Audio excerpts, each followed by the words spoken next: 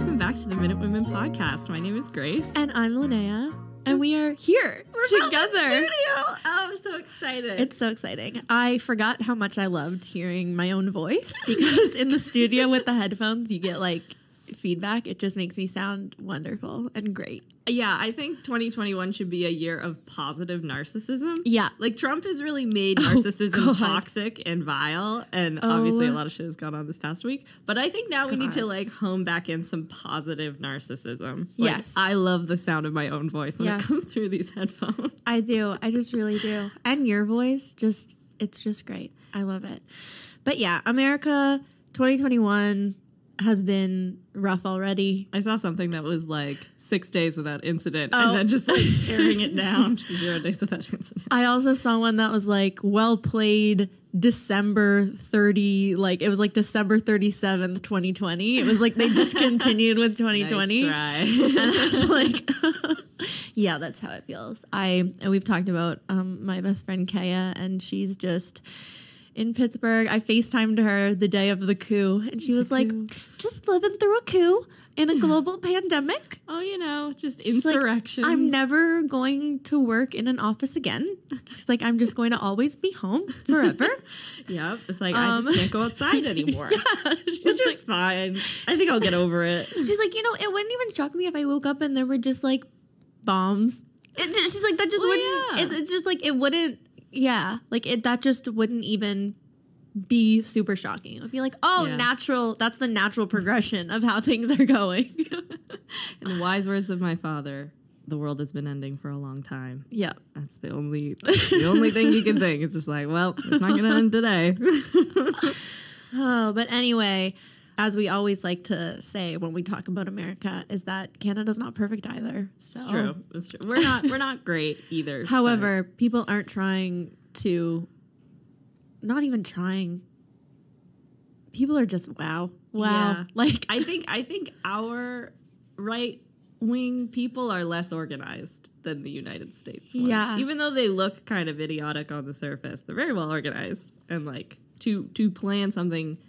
Even an unsuccessful coup, that takes a lot of like planning and shit. Does. Like you just like, I think at least it's a wake up call of like, oh, you should take these people way more seriously than you've been taking them for the last whatever. Did you see years. Trudeau's statement?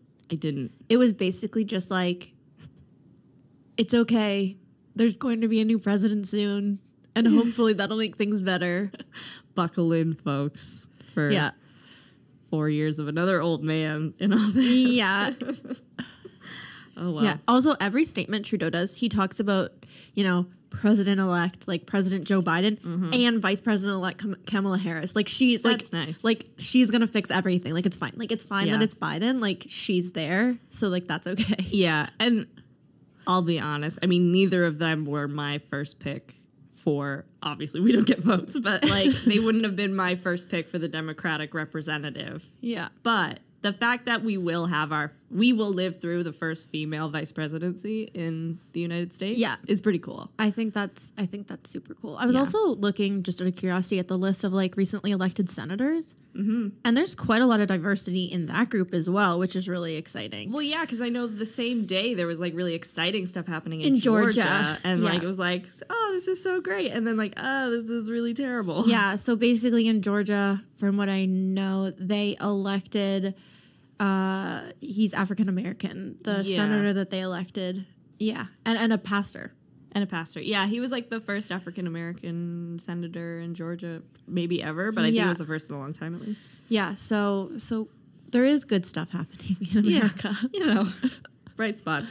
And I didn't mean for this week's episode to be sort of thematically similar to what was going on. Because this is about the riots. We're talking about the Richard riots. Yeah. Which much dumber riots. Like, this is the kind of violence that you can be like, that's silly. Yeah. Isn't that ridiculous? I mean, Quebec takes it very seriously, but, you know, it's not the collapse of a government. Yeah, that's key. Which is key. That's good. That's what happens in Canada. Hockey violence is at least contained. And, you know.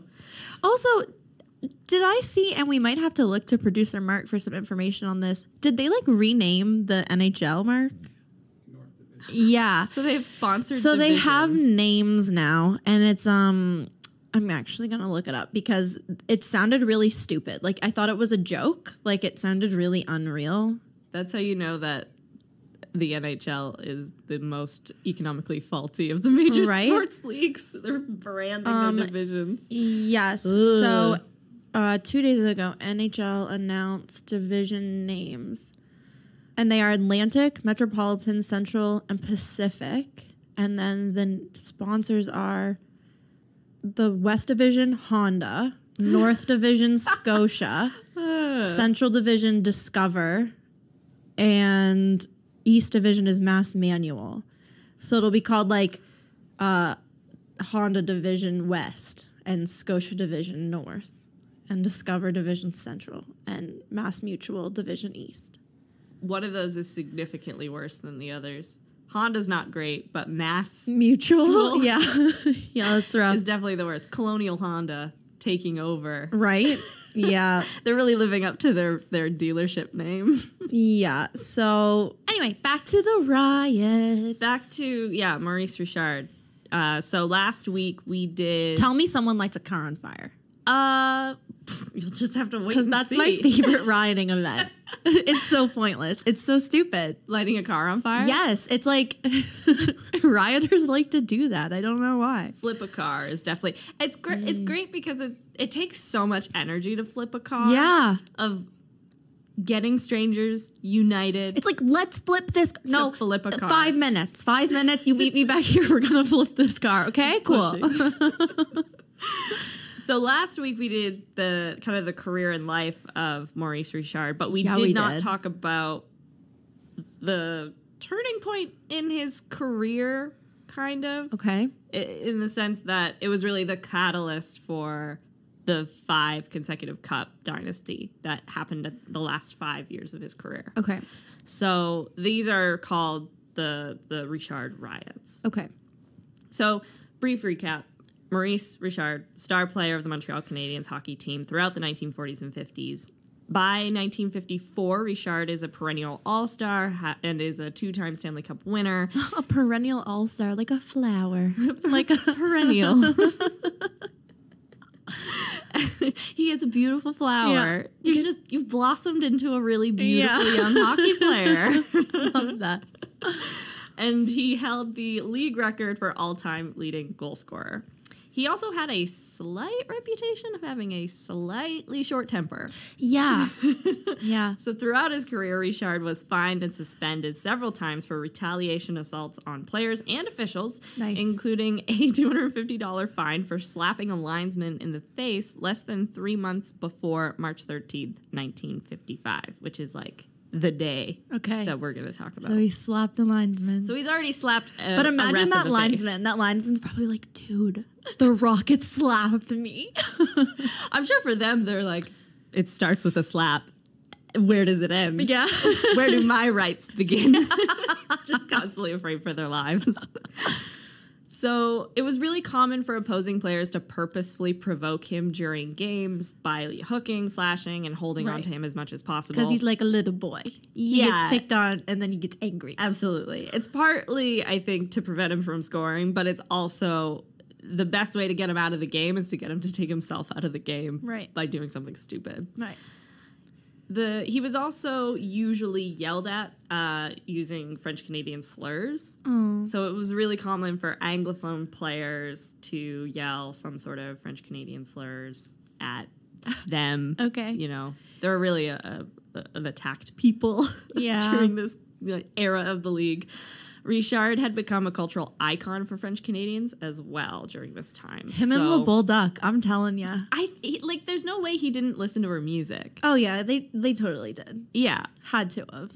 I hope they met. She died in the 40s. Yeah, so maybe in his like early career they hung out a little. He totally grew up listening to her music though. Yeah, like as a kid, like those 8 kids. There were 7 kids. 7 kids. Or maybe 8 kids. I don't know. But maybe, I don't know. But yeah, his kids and his dad, like in the Depression and stuff, they totally were like blasting that. Bopping to the Bulldog. Yeah.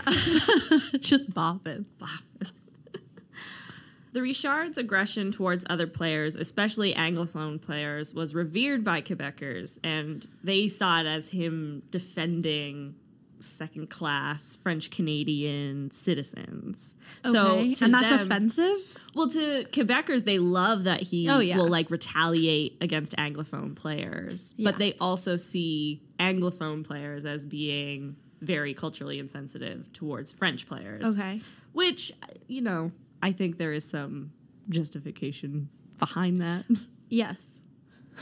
Yes. Yeah. Chin flick. Chin flicks.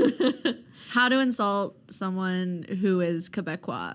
Insult the church, their mom, or flick your chin. The Cultural Association prompted Benoit Melanson to compare him to Jackie Robinson in his book, The Rocket, A Cultural History of Maurice Richard. That's pretty cool. Yeah, and he says that both players represented the possibility for their respective minorities to make it in some way. And both were beloved by the people of Montreal. Both beloved by the people of Montreal, absolutely. Yeah. And for French Canadians, they see it as their way out in a lot of respects. Because for sure. During the 1950s, even though the Quebec economy, even though Quebec society is French, the economy is predominantly English. Right. So English Canadian and American companies had purchased the vast majority of Quebec's natural resources. So any of the industry jobs are owned by English people, not French people. Right. So to move up in those companies, you have to be English speaking. Yeah. It's only the bottom rung jobs that are actually going to be French language, which creates this weird class division of language in Quebec. And it leads to a lot of the political upheavals that take place in the 60s and 70s that result in Canada becoming a bilingual country. Yeah. So, because at this point, Canada is not officially a bilingual country. Correct. We are not officially a bilingual country until Pierre Trudeau. 60s. So, late 60s. What a guy. Yeah. He's dead. He is dead for sure. That's the funeral we were thinking of. He died. Sorry to Jean Chrétien, who is very much alive. I don't even remember what episode that's in. The Great Flag Debate, I think. Maybe. For some reason, I feel like it's the Oregon episode, but I don't know. But yeah, he's alive. It was the flag one because the first time a certain flag was flown, it was when Chrétien got. Chrétien choked out somebody. Oh, right. Because he's crazy. See, Canadian politics are violent too.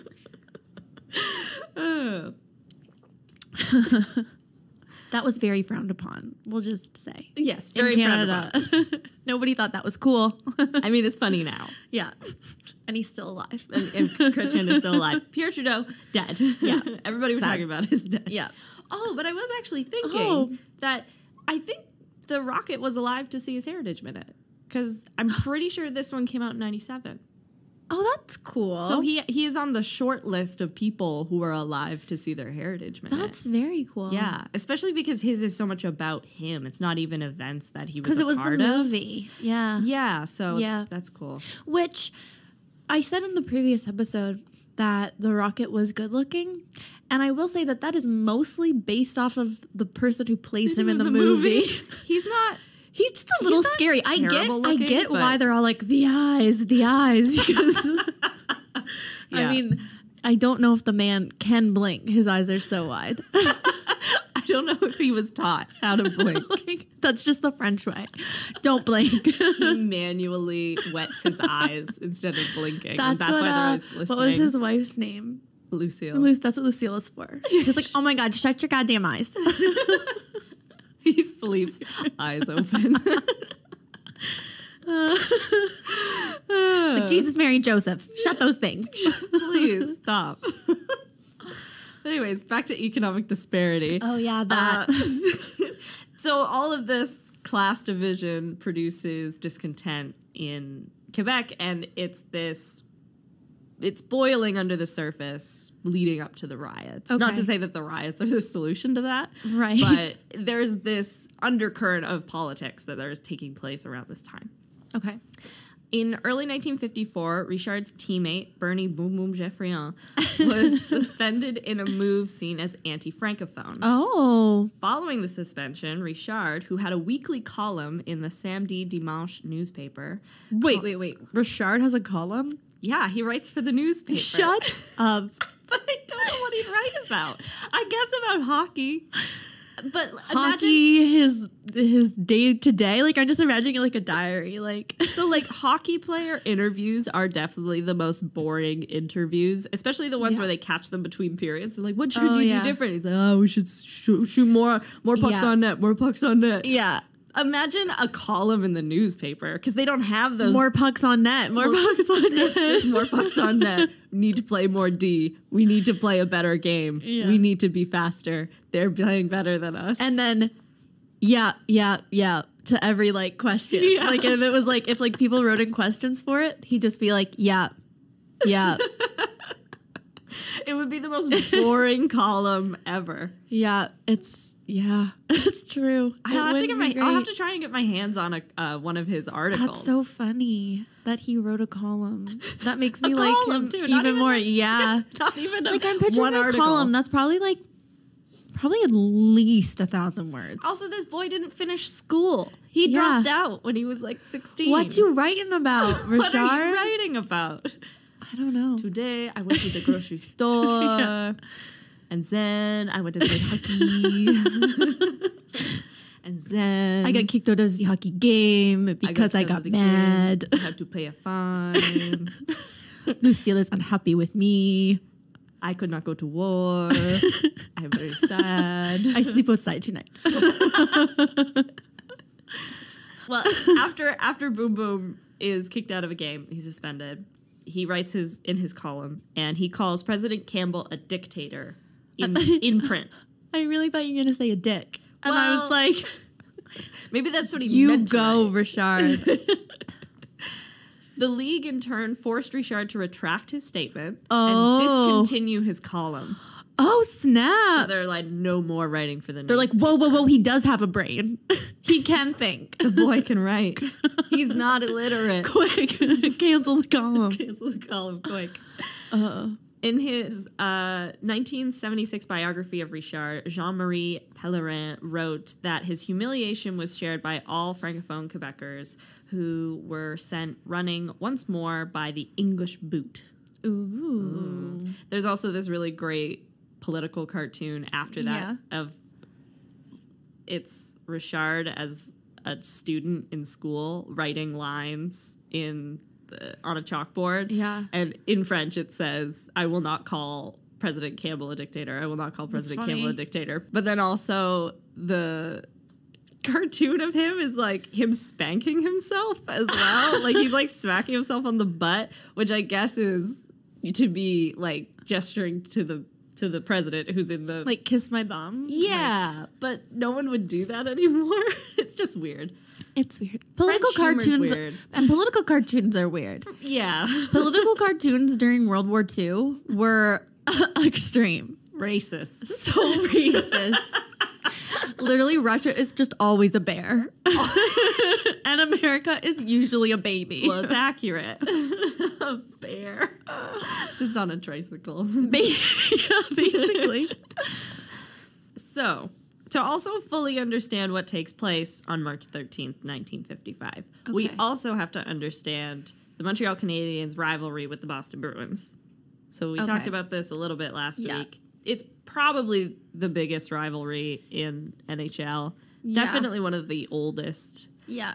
It's the two teams have actually played each other, both in regular season play and Stanley Cup playoffs combined, more than any two teams have played each other. So they play all the time, which is just because of divisions and stuff, but also because they're both very successful and they go to the playoffs a lot. Yeah.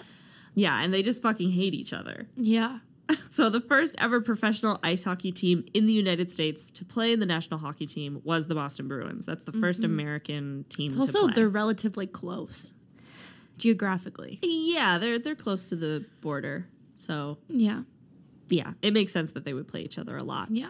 And during this period of time, there are two Montreal teams. So you have the Montreal Maroons and the Montreal Canadiens. Oh, right, the Maroons. And the Maroons are they're both expansion teams, the Maroons and the Bruins, and their first games are against each other. Okay. So Boston's first game in NHL is against a Montreal team. Wow. So Boston and Montreal Canadiens don't necessarily have a notable rivalry during this time. Actually, the Canadiens' main rival were the Maroons, and the Canadiens' owner had actually worked behind the scenes to admit the Maroons with the expectation that they would be the team's most lucrative rival. Makes sense. You've got two Montreal-based teams. Exactly. You would think that people would pick one or the other. Yeah, so Boston, there's really no reason that Boston would be their rival at this point. Right. After their second season, 3 more U.S. teams were added, and the Bruins were placed in the newly formed American division, while the Canadiens entered the Canadian division. Okay. The Boston-Montreal rivalry only truly began after the owners of the financially troubled Maroons, who had subsequently acquired the Canadiens, decided to contract their original franchise. The Maroons' 1938 demise left the Canadiens without a crosstown rival and left the league with only 7 teams, thus compelling it to realign into a single division. Dun, dun, dun. Dun, dun, dun. Yeah. So the Rocket had many run-ins with the Bruins. Oh. Infamously, on April 8th, 1952, the previous 2 seasons ago, I guess, Richard scored one of the most famous goals of all time, described variously as the greatest in history of the game or the most beautiful in the history of the world. I know what one it is. Yeah, you posted a picture of it. It's so pretty. Yeah. As blood dripped down his face after an early injury that gave him a concussion, he scored the series-winning goal of the 1952 Stanley Cup Finals. Richard had left the game but returned to the bench in the third period wearing a bandage. Richard, although somewhat dazed, jumped off the bench and drove... Concussed. Drove to the net to score past a surprised Sugar Jim Henry, the Boston Bruins goaltender. Yeah. Sugar Jim. And he looks surprised. Kel surprise. Like, he's like, what is happening? I'm in a net? I'm a goaltender? How did I get here? They're bears. Yeah. Oh, bringing it back to the Soviet Union. Oh, the bears. The bears. After the goal, showing tremendous respect and sportsmanship, a photograph was taken of Henry shaking hands with the bandaged Richard. It is still considered one of the most famous images ever to be captured in sports. So it's probably hockey's most famous, except for the... I was going to say the Bobby Orr. The Bobby Orr one. The Bobby Orr. That is a moment. But But what happened on March 13th, 1955 did not end so wistfully. Okay. So it doesn't really end with much of a handshake. Oh, wait. So that's the day. So this is the day. The day that he's got the bandage, he gets that goal. They shake hands. So Montreal wins. That takes place about 3 years before the riots. So that's kind of like an example of Richard having a lot of run-ins against the Bruins. Like, he has a lot of famous career moments within the rivalry, the housed rivalry of Boston and Montreal. And normally it ends in a handshake. It's bad on the ice, but then it's done. Yeah. It's the sportsman way. You know, yeah. And maybe they'll be jarring and whatever, but it's nothing serious. But what happens in this game is one of the worst incidents of hockey-related violence ever. So, pray tell, Grace. Set the scene. We're in Boston. Okay. It's 1955. I'm in Boston. I've lost my khakis. Is it my pants or is it my keys? I don't know. Yeah, we're How do you like them apples? We're real Southeast today. I'm from Southie. So I gotta go see about a girl. Anyways, we're in Boston, and Richard is part of a confrontation, as per usual, between the Canadiens and the Bruins. This isn't shocking. I'm not shocked yet. No. Okay. It's a real bench clear. So the Bruins' Hal LaCoy, who previously played for the Canadiens, high-sticked Richard at the end of a power play. Oh, that's dirty. Yeah, it's just, and Richard gets that all the time. Your old teammate, end of a power play, dirty. Come on. Richard required 5 stitches to close the gash in his forehead. So it's a big high stick. Also, no helmets. So just any high stick is basically you're going to the back to get stitched up. Yeah. Referee Frank Udvari signaled a delayed penalty, but allowed the play to continue because the Canadiens had possession of the puck. When the play ended, Richard skated up to Lecoy, who dropped his stick and gloves. Rather than fight, Richard hit him in the face and shoulders with his stick. So he's just beating the man with his stick rather than, like, squaring up. He's like, you saw what you did to me? Yeah. I do to you. That's my French. That's my beat up Richard French impression. It's like, you want to high stick me? Well, I'll just stick everything. Everything. I'll low stick ya, middle stick ya. What levels? You pick. Yeah. You choose. So the linesman attempted to restrain Richard, who repeatedly broke away from them to continue to attack. He's a big boy. Which I love. They, like, wrangle him in, and he's like, okay. And then then just breaks loose. It's like, and this poor guy, other guy's just, like, laying on the ice, lifeless. Dead. He's like, make it stop. Mommy. He eventually broke his stick over his opponent's body. Just body. Boom. And then linesman Cliff Thompson corralled Richard. Okay. Richard broke loose again. Is this guy fighting back? But this time he hunts down Thompson, who's the linesman. Oh, no. And starts punching him in the head. Okay. And knocked him out. Can we just discuss for a moment? Okay. The Rocket has been dazed many times over the course of his career up to this point. Like, I think this is a scenario like, what's it called? CTE? Yeah, CTE. Like, potentially. How's his head looking? Probably not. Probably like probably Swiss cheese. Not good. It's probably not probably good. not all there. Well, and then they took away his column, so he really couldn't exercise his brain in any other way. You know, they tell people with, like, dementia that they should do crosswords and stuff. Yeah. That was his crosswords. Yeah, and now it's gone. And now that he doesn't have his column, he's just beating the shit out of refs. Jeez Louise, not good. And this is a very, like, moment. Like, up until that point, it's like, whoa, this is crazy. And then he knocks out a ref, and people are like, this is really bad. Yeah. Like, let's go home, kids. Yes. Nothing to see here. So at this point, the Canadiens' trainers have to come out and just escort him off the ice. According to Montreal Herald writer Vince Lunny, Richard's face... Lucille's just chain smoking. Lucille's left the game. She's listening to the radio calls. She's listening to the radio, chain smoking, drinking a martini. Yeah, she put bets on the fight. She locks the door. I imagine she's like, he's not coming home tonight. He's not coming home tonight. Well, apparently his face looked like a smashed tomato, according to Richard's? Or Richard's face. Oh, so he also got... He was definitely getting beat up. Okay. But he was the only one using a weapon. Richard was given assault. Yeah, so he's given a match penalty, and then he was ejected from the game, and he's fined $100. Okay. And Lecoy was given a 5-minute major penalty, and then a 10-minute misconduct for the high stick. Okay. So that's the ruling after all of that. Which again, you can do anything in hockey. Oh my God, I know. Following the game, and I think this is partly what it's kind of remembered for, is Boston police arrive at the Boston game, attempting to arrest Richard. They're pumped. You can just picture the police listening to the game on the radio. They're like, boys, this is it. Let's go. Fuck Boston cops. Yeah. They're like, let's go. So they're like waltzing up to the dressing room and they're like, hi, we're here to arrest Maurice Richard. Yeah. And the players bar the door with like chairs so the police can't get in. Oh, no. That's resisting arrest if I ever saw it. That's like assisted resistance of arrest. But it's also in a game. Yeah.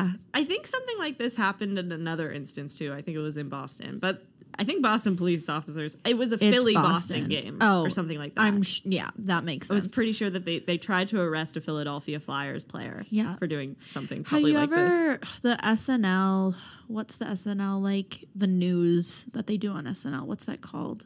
Yeah. The Weekend Update? The Weekend Update on SNL. A host who's he's still the host of the Weekend Update. He's African American.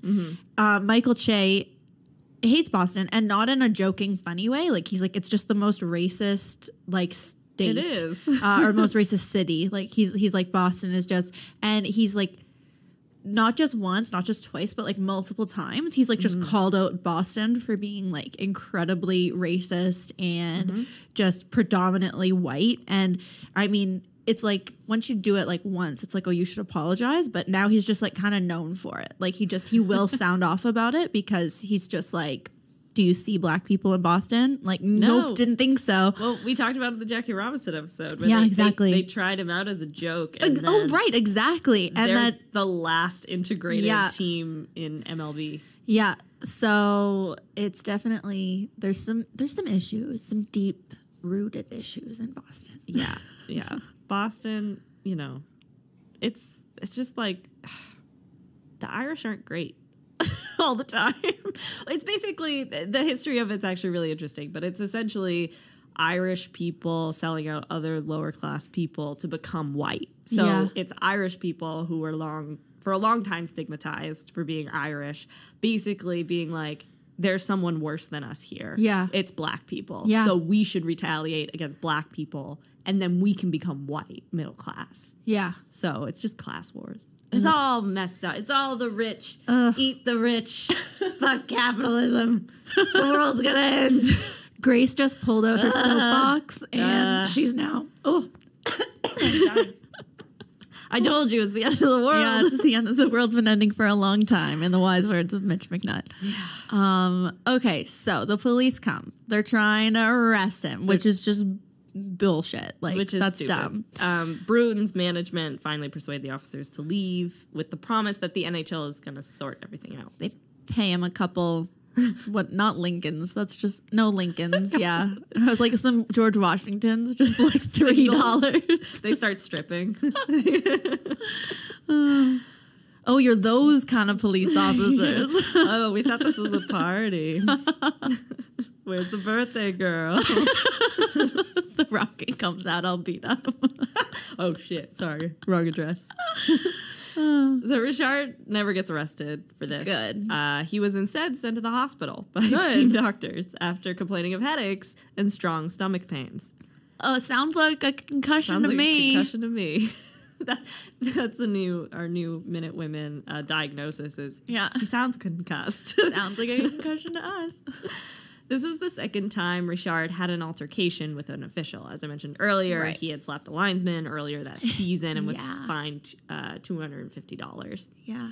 So league president Clarence Campbell, upon hearing about the incident, ordered all parties to meet in his office in Montreal. Okay. So when he hears about this, tells everybody to come to Montreal. They're going to talk about it. The game's on-ice officials... Richard Lecoy, Montreal's assistant general manager, Ken Reardon, the Boston general manager, Lynn Patrick, Montreal coach Dick Irvin, and NHL referee-in-chief Carl Voss attended the March 16th hearing. So we're having a hearing in the president's office. Boy. In Montreal. In Montreal. A little bit of home court advantage. It is. That is just where the NHL head office is, though. Yeah. So who's to say? But at least he's not getting, tomatoes thrown at him while he's walking in. It's true, yeah. In his defense... Because he might have retaliated more. This is Richard's defense. Okay, I'm ready. For why he knocked out a referee. Did he come up with this defense? Does he say this? I don't think he has representation. Okay. So I think it is just what... And I think he's probably being honest. I'm ready. He said that he was dazed, concussed. Yeah. And thought Thompson was just a Boston player. So he's like... Oh, I wouldn't have knocked out a ref. Yeah. I just knocked out a Boston Bruin. You know what? Another human being. But you know what? That honestly does, in the sense of hockey, that does make it a little bit better. The heat of the moment. It's just so they're both narrow a scenario where that makes it better. Yeah. It's just like so I didn't mean to murder him. I meant to murder a different guy. Oh, okay. You're free to go. Sir. See you later. Here's your hockey stick back. Yeah. He didn't deny punching or attacking Lecoy. Well, no. I hope I'm saying his name right as well. Leco potentially. LeCoy? Apologies to Mr. Lecoy. Just a general blanket statement of apologies. Just sorry. Yeah. For everything. For this whole podcast. What were we thinking? What were we thinking? If you knew what we were thinking, comment down below. Every episode is a sorry segment. That's been the dark truth this whole time. Every episode is a sorry segment. Following the hearing, Campbell released a 1,200-word statement to the press. So he gets a column. Fucking President Campbell. Anyways, in his statement, he found the attack on Leco to be deliberate and that he did not believe Richard's statement that he did not mean to attack the ref. Okay. So he's like, I don't believe Richard. Rather, his attack on the ref was in direct retribution for interfering with the fight. Given Richard's history of attacking refs, which he does have a record, and for the extreme violence he demonstrated, Campbell concluded that he was a danger to other players, and as punishment, Richard would be suspended from all games, both league and playoff, for the remainder of the 54-55 season. Okay. So that's going to be his last game for the whole year. Okay. Which is pretty unprecedented. So that's never happened before in the league, I believe. Okay, so that's never happened. Now, just a question: how close are we to like his retirement? Like, where are we in his career? So, at this point, he has won 2 cups. He's definitely an older player in the league, right? And obviously, he didn't know this at the time, but he's going to go on play 5 more seasons. They're going to win the cup every year, I mean, he'll retire. He didn't know it at this time, but this is like. Not mid-career, but this isn't like his last season or early. We're on the come down, right? But still mid-career, right? Okay, late mid-career. Cool. The suspension, the longest that Campbell would ever issue in his 31-year tenure as league president, was considered by many in Montreal to be unjust and unduly severe. Within minutes of the judgment's suspension, I think it's pretty fair. Well, yeah. The NHL head office, then in Montreal, was bombarded by hundreds of calls from enraged fans, many of whom made death threats to Campbell. So it's just a bunch of fucking Montrealers calling the head office. Sacre bleu. Sacre bleu, tabernacle. It's just them getting, like, all riled up about him getting this suspension and then immediately resorting to the violence that he was suspended for. It's like, oh, you want to see violence? Yeah. Death threats. However, the general feeling around the league was that the punishment could have been more severe. So for everyone outside Montreal, they're like, thank God someone's suspending someone for almost murdering a person on ice. Yeah. Detroit Red Wings general manager Jack Adams said that Campbell, quote, could do no less and thought he would be suspended until January 1st of next season. So for a calendar year rather than the remainder of the season. Now, he's a cool dude, Jack Adams. Yeah. We've talked about him a little bit, just talking about Gordie Howe. And he's a good guy. He's a good person. He's just a good person, just wholesome. And just like thoughtful and considerate and just like the guy you'd want as your friend. Like, so if that's what Jack is saying, I think that's understandable. Good. Like, Jack's not like, oh, he should be kicked out of the league forever. Like, no, like, go away, Rocket. He's just like, yeah, he did a bad thing. We should punish him. Like, this is fine punishment, but like, I thought it could have been worse. Yeah. Yeah. The Red Wings forward, Ted Lindsay, whom the league had disciplined earlier in the same season for an incident in Toronto in which he attacked a Maple Leafs fan who had been threatening teammate Gordie Howe, expressed the stronger opinion that Richard was lucky to not get a life suspension. Quote, in baseball, football, or almost anything else, that much would be almost automatic. I says they should have suspended him for life. I says they should have suspended him for life. Cockney teammate Ted Lindsay. Ted Lindsay. Do I have to Photoshop him as British now? As the Queen. As the Queen on the back of coins. Well, if your Mike Bossy photo editing, Photoshop skills are anything to go by, this will be a wonderful installment in the Minute Women social media. Those are epic. Like, they're so funny. They're so bad, but they're funny. They're like so stupid. No, the Treaty of Versailles one is incredible. That one took a long time because I had to put him behind stuff but in front of other things. It's very complicated. You are amazing. I think that time traveler Mike Bossy will have to appear in a lot of our photos, but I want it to be subtle. I don't want us to say that Mike Bossy's in the picture. Yeah. And then if the first person to maybe we should do a contest someday. The first person to notice that Mike Bossy's in the photo. Yeah. Gets us. I love that. gets our eternal gratitude for now. For now. Eventually, if we ever have something to give. Yeah, you'll get a hat. Yeah, you'll get a hat. You get a hat. You get a hat. It's not a Minute Women hat. It's just a hat. It's just one of my hats. A big top hat that will be cumbersome and annoying to mail. It'll Something arrive that like Ted Lindsay squish. would wear as a British person. Bruins president Walter A. Brown agreed with Adams, saying, quote, "That's the least they could do." Bruins player Fleming McKell, notice that it's a lot of Detroit Red Wings and Bruins players and management saying all these things. But anyways, Bruins player Fleming McKell said, quote, "If they had thrown the book at Richard in 1947 when he cut Bill Zinke, which we talked in the last episode about, and Vic Lynn, it might have stopped him and made him an even greater hockey player because of it." Which...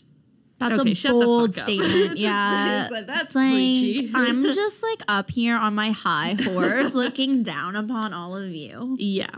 It's like, you might even be a better hockey player if you would just listen to us.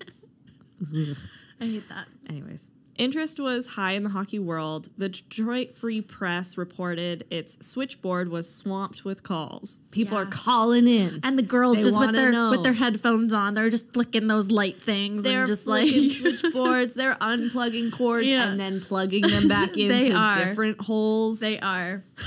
Someone teach me how a switchboard works. Maybe that'll be your sister's next phone foray is into switchboards. God. She loves a rotary. No. Which we previously talked about. Yes. The rotary phone, still so stressful. So stressful for me. Next it'll be switchboards. Yeah. Just plugging things in and you're trying to call people and you're like, God, no one's connecting. Oh, it's funny.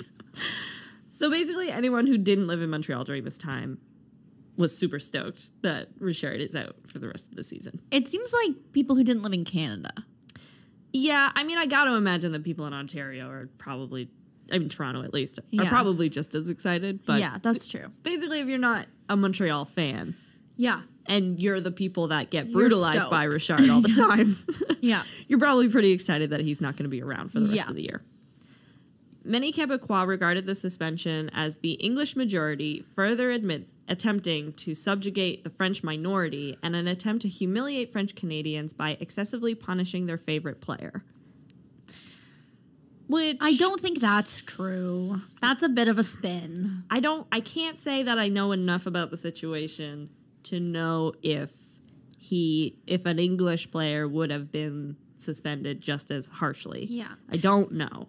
And I'm not But also he's a ticket drawer. Yeah. Why would they want him out of the league? Exactly. He makes them money. And I'm not saying the president of the NHL felt good about doing this, but I don't think that he felt like, oh yeah, I'm doing this to punish stoked. French people. Yeah, I don't know if anyone's thinking about it that hard. No.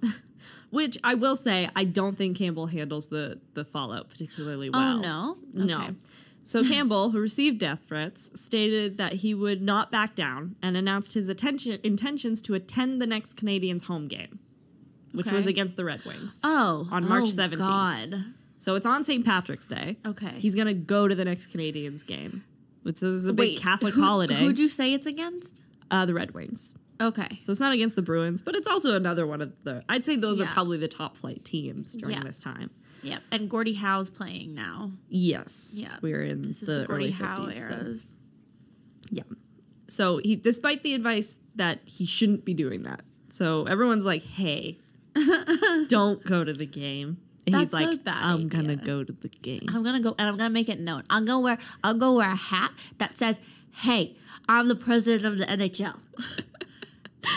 They should have called him the Comet. I'm this guy. Just not over it. This is all because the Comet didn't stick. It didn't land. So what he found when he comes to the game is hundreds of fans demonstrating outside the Montreal Forum lobby 2 hours before the game started. Woof. Demonstrating. Attempts to crash with the pitchforks. gates. and with his name fire. on them. And lynching. Oh, God. It's a protest. Anyways. Attempts to crash the gates by fans without tickets were denied by the police. Okay. They're like, I'm sorry. I like that they're denied. Like, they're asking the police to, they're like, can we crash the gates, please? They're like, no. And they're like, No. okay. So when they're denied by the police, the crowd moved to Cabot Square, and there it grew to 6,000 people. And that's when they start looking for cars. Some guy's like, dude, you gotta find a car. Yeah. It's not a riot unless we have a car. It's like, I saw one just down the street. That'd be a great one. Yeah. There's a pickup truck. It's very top heavy. Yeah. I think that we can really get some momentum with that one. Some carried signs that denounced Campbell. Oh, yeah. Others had signs reading, among other things, Vive Richard, no cup, our national sport destroyed. Ooh. Some members of the crowd began smashing windows and throwing ice chunks at passing streetcars. Because winter. That's the other thing. They have all these projectiles because it's winter. That's just so ice Canadian. everywhere. That is so Canadian. Let's have a big snowball fight.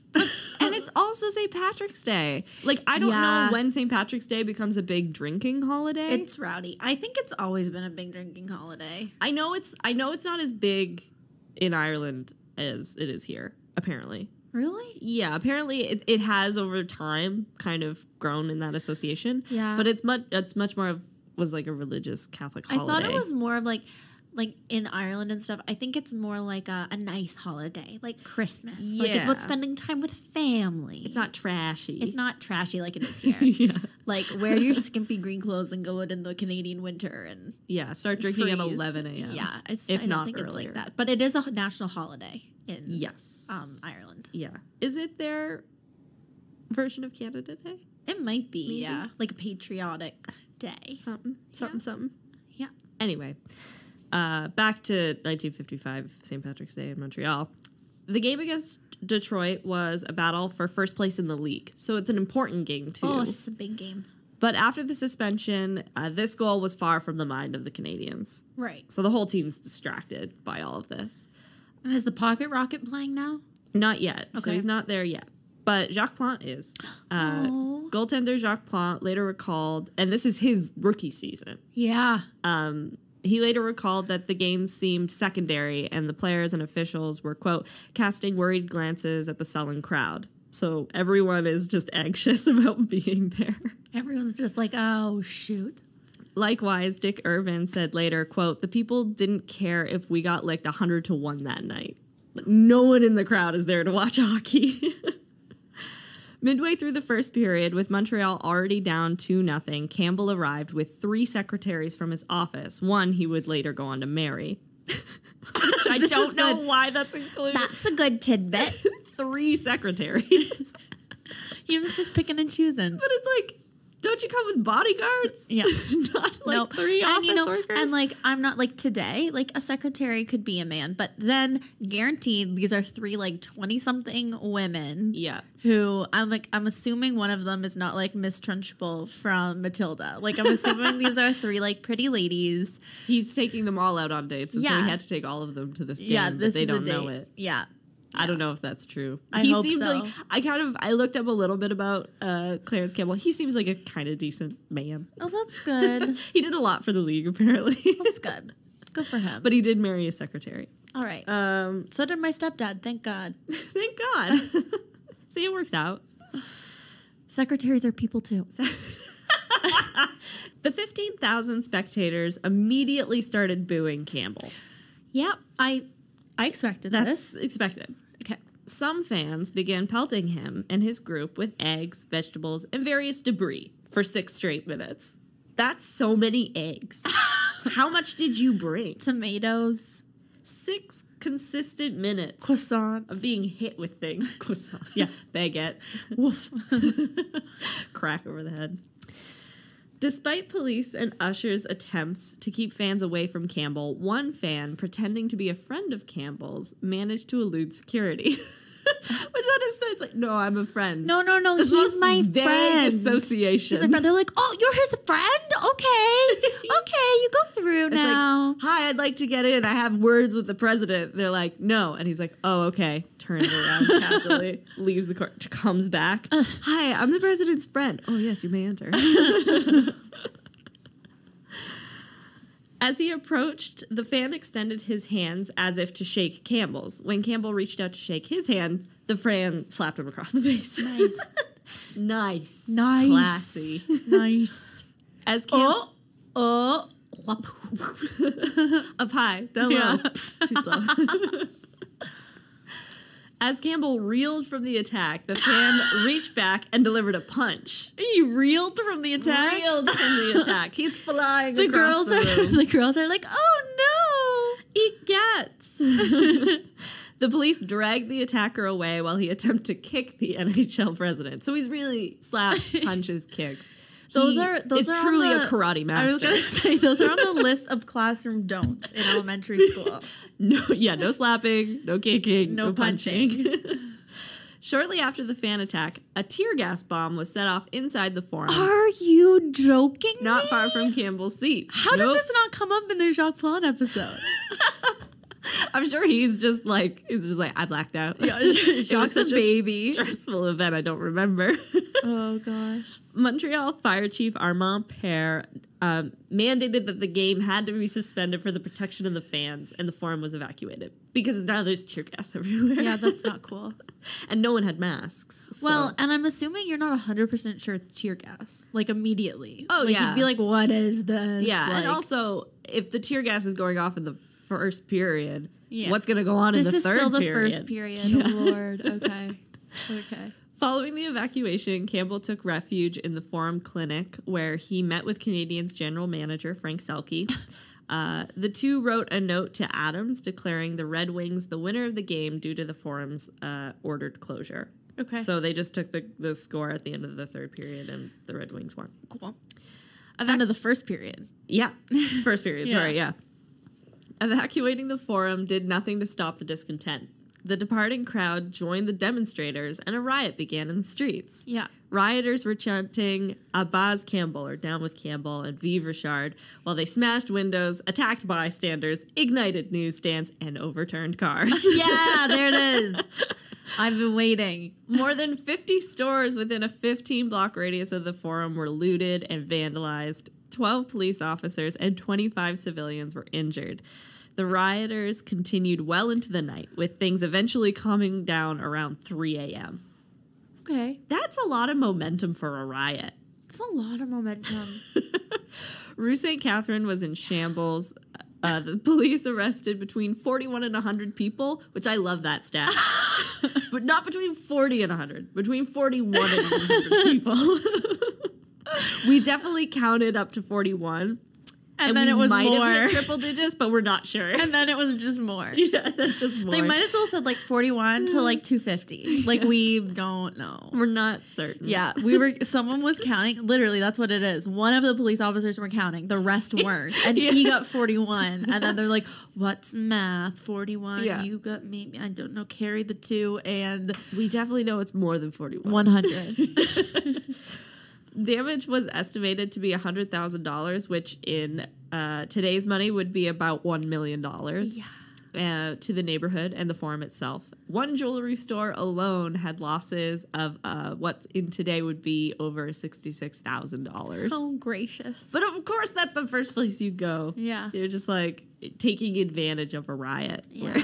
Looters. Not to say that their message was particularly, grandiose. I don't think you're really taking advantage of a cause when you go and rob a jewelry store when people are destroying a city because their favorite hockey player got suspended for the rest of the year. But so the incident was national news in Canada. Naturally. Of course it would be. Reporters lined up to see both Campbell and Richard on March 18th, so the next day. Richard was reluctant to make a statement, fearing it would start another riot, but he eventually gave the following statement in both French and English over television to a national audience. Oh. Quote, "Because I always try so hard to win and had my troubles in Boston, I was suspended. At playoff time, it hurts not to be in the game with the boys. However, I want to do what is good for the people of Montreal and the team. So that no further harm will be done, I would like to ask everyone to get behind the team and help the boys win from the New York Rangers and Detroit. I will take my punishment and come back next year to help the club and the younger players win the cup." Campbell was unapologetic. Campbell's like, this wasn't my fault. Yeah. Which, I mean, it's not, but also you could have listened to the advice and just not gone to the game. Exactly. But you know what? That's a really good statement. I think it is too. That it's like, it's not about me. This is about the city. And don't be doing stupid shit. It's apologetic without saying that what you did was wrong. Yeah. He's like, I'm sorry that this situation is occurring and I feel bad for the other players on the team. Mm-hmm. So rally around them and support them as I will be doing. Yeah. And we'll come back next year stronger and better. Yeah. And I'll be there. Do as I say, not as I do. Yeah. Which I think is a good message, especially because at this point they've got a couple kids. You know, you don't want to be a monster. And it's also a time when you live in the city that you play for. He lives in Montreal. I'm sure he doesn't want to see it in flames. No. Especially over something that... Exactly. That response feels That's too like, big for. Was it Vancouver or Edmonton? Where were the other big hockey riots? Vancouver. Also due to Boston. Due to a Boston loss. And that's the thing. That's the thing about riots is that you have to remember that you're destroying your city. Yeah, it's your city. It's your neighbor's property. Yeah, it's like your community jewelry store. Like it's your, mom and pop grocery store that you're damaging, that you're causing like pain and struggle for them. So like, don't do that. Yeah, let's not riot because of sports. Yeah, in general. Yeah, so Campbell's unapologetic. He considered it his duty to attend the game. As president, it was his duty to attend the game. No, you're wrong. Montreal Mayor Jean Drapeau was livid at Campbell for attending the game, and he laid the blame for the riot on Campbell. Yeah. Montreal City Councilor wanted Campbell arrested for inciting the riot. Yeah. I can see the thought process behind that, though. Because if he had not gone, maybe things wouldn't have escalated to that point. Yeah, like it might have just been a hockey game. It might have just been about the hockey and the rivalry there, and you boo and you yell and you like whine at the refs, but then you go home. But this guy showed up and just caused it to escalate. Yeah, I think it was definitely an escalation. I'm sure it would have been a tense hockey game. Yeah. And I'm sure something might have happened. But maybe the tear gas, and then maybe it would have stopped at that. The riot starts when the fans are forced to evacuate the forum. Yeah. And they meet with the people that are already organizing outside. Right. So that's when you have the spark that causes the riot to really happen. Yes. You probably would have had a lot of angry people. Yeah. But if Campbell doesn't go to the game, the tear gas might not get set off. And you might not have that happen. Right. Does he deserve to be arrested for that? I don't think so. He didn't do anything illegal. But I can definitely see people putting blame on him. He's just dumb. For why it happened. Yeah. He's just dumb. Especially when all you have to do is be like, I'm sorry. Yeah. I'm sorry that I didn't take the advice of my advisors. Should have. I will next time. Yeah. Have a great day. I will take the rioting people of Montreal more seriously next time. Years later, Canadiens player Jean Beliveau stated that although he disagreed with Campbell's decision to attend the game, as well as feeling Campbell might have been using his appearance to make a statement, he concluded that Campbell may have felt that if he did not attend the game, he could appear like he was hiding. He also noted that Campbell's absence might not have made that much of a difference anyways. Okay. But, an even statement from Jean Beliveau. He deserves a Heritage Minute. He's a great guy. It could have been worse. It could have been better. It happened. Who's to say? It is over. Let's play hockey. C'est la vie. Let's play hockey. I love the Catholic Church and my mother. Yeah. And you know the rest if you listen to our previous episode. Yeah. Richard did come back. He did lead them to not one, not two, but five consecutive cups when he returned. So in history, like the history books, the Richard riots have grown in Quebec mythology. Quebec mythology. I love that. Quebec folklore. Yeah. And for them, it's a nation building moment because you have a lot of separatists who think that Quebec should be its own country. Still. Yeah. The sight of French Quebecers rioting over the previous slight to a Quebec cultural icon like Richard led many commentators to believe it was a significant factor in Quebec's Quiet Revolution in the 1960s. So the Quiet Revolution is a cultural revolution that seeks out Quebec, kind of innovations to Quebec culture and identity, which previously was very much, it's about tradition, it's about preserving French language, it's about preserving Catholicism versus innovating and growing a new culture. Right. And that's kind of what the Quiet Revolution is about. It's also 1960s, like Summer of Love, all that stuff. A lot of marijuana. Yeah. Maybe a little. Who's to say? You know, people went to Woodstock. Like Mike Bossy. People who attended Woodstock like Mike Bossy. We are now rewriting history. We are no longer just talking about history. We are rewriting it. We're purposefully telling lies about the past. This is how a cult starts. Our follow-up podcast will be the Mike Bossy podcast. Yeah. How Mike Bossy changed the world. Mike Bossy died on the cross for you. It's so great, too, because his face is so big and dumb. I know. Like, Mike Bossy was a great hockey player, and it seems like he was a pretty nice guy in general, but his face is just so, like, it's derpy. so, like, it's just the hair and the face and the, There's a great photo that I wanted to use, but I'm not good enough at Photoshop to do colored Photoshop yet. I need to do black and white. That's fair.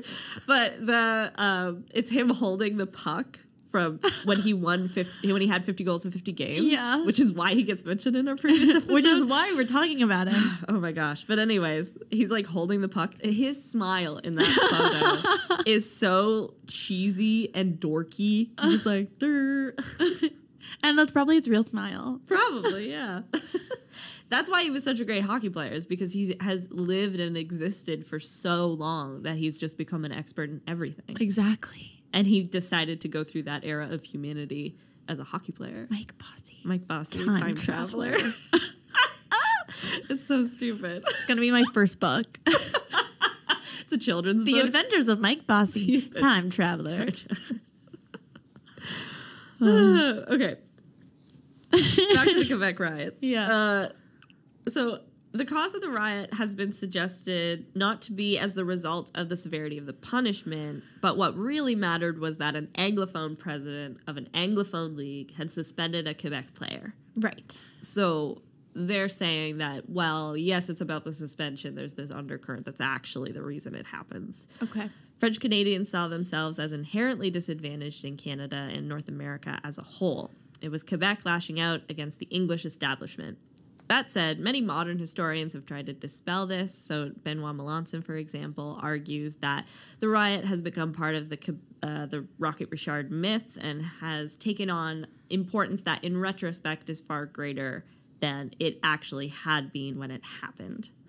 So it's almost like if we took the Vancouver riots and then said that it's actually in response to the economic collapse that had taken place in like the stock market crash of 2008 and the class tension that's taking place all the time.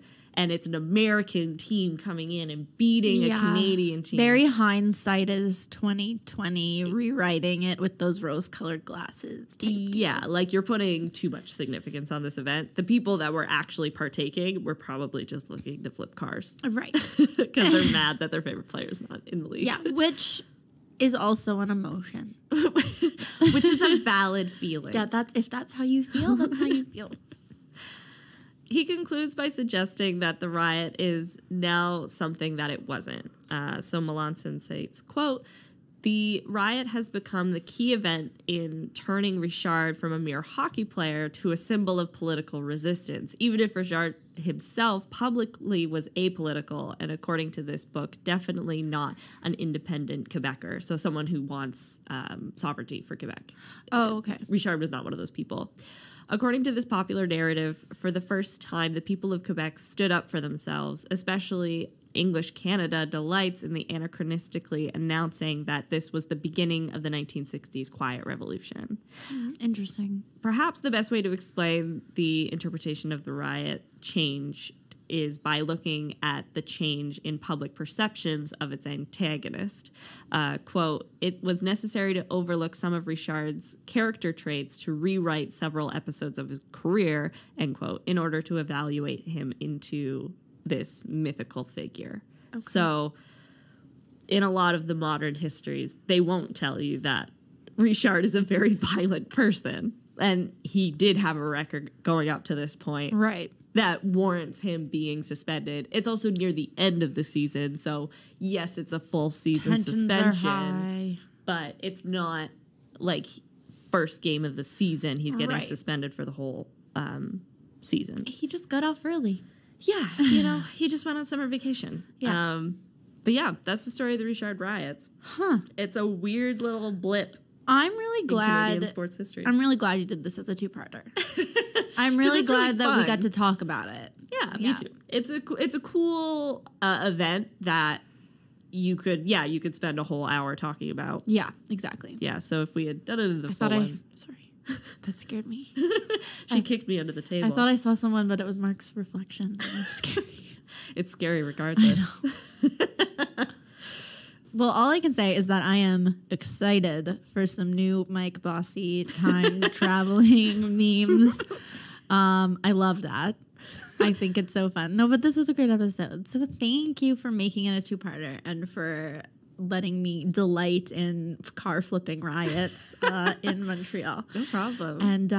And learning a little bit more. Yeah. Thanks for coming into town. Oh, I'm so happy. I'm so happy that we both get to be in Halifax to do this one. Exactly. So if you're not following us on our social media channels, I don't know what you're doing. There is now time traveling, Mike Bossy, fun stuff to be following along with now that we know Grace is a Photoshop whiz kid. So please give us a follow. So on Instagram, we are at Minute Women Podcast and the same on Facebook. So give us a follow there. That's where our moms and dads like to follow. So you can see their super cute comments. And then on Twitter, we are at the Minute Women. And make sure you're subscribed to the podcast on whatever platform you listen to us on. We release episodes every Wednesday, so make sure that you're subscribed. You get notifications for when new episodes finally drop. Make it a thing. Yeah. Minute Women Wednesday. Minute Women Celebrate Wednesdays. with us. Yeah. That can be your new mantra for 2021 is Minute Women Wednesdays. Yeah. And we also have a really great website that has all of our episodes. It has all of the sources that Grace uses. So if you want to go fact check her at all or just don't. Yeah, just get a little bit more informed yourself.